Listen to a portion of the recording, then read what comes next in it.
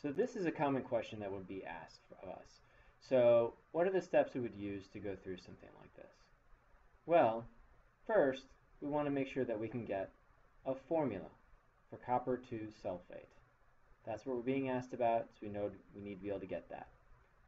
Second, we want to be sure that we can get the masses for every element that's in copper 2 sulfate.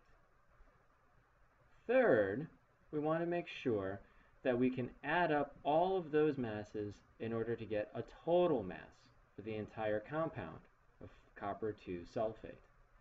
And lastly, we're going to want to be able to get the percentages of each element in that compound. How much of that is copper, sulfur, and oxygen. So, where do we go from there? Well, let's look at the question and see what we need and see what we don't need. One of the first things we don't need is that 14.56. No matter how much copper sulfate we have, the percentages are always going to be the same. Next, let's get the formula.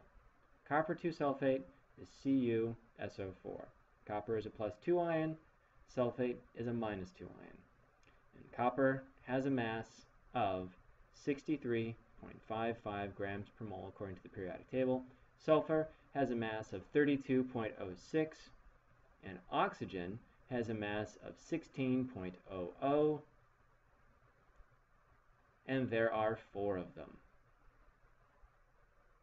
If we add all those up, we end up getting a mass of 159.61 grams per mole. Now we need to get the percentages. And the way that we do that is we compare each one to the total. So 65.35 grams per mole divided by 159.61 grams per mole times 100% will give us 39.82 percent copper.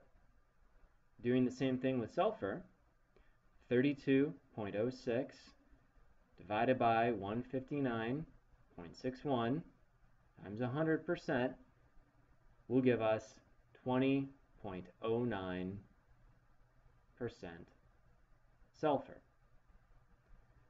Finally, oxygen at 16.00 times 4 of them divided by 159.61 times 100% will give us 40.10%.